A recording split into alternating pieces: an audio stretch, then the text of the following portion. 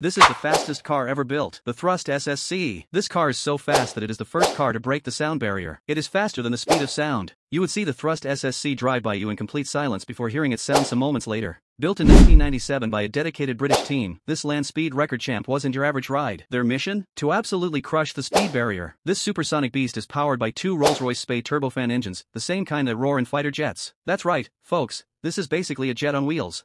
The Thrust SSC unleashes a mind-blowing 110,000 horsepower. In 1997, the Thrust SSC blasted across the Black Rock Desert in Nevada at a mind-blowing speed of over 763 miles per hour and could accelerate from 0 to 600 miles per hour in 16 seconds. That's faster than the speed of sound.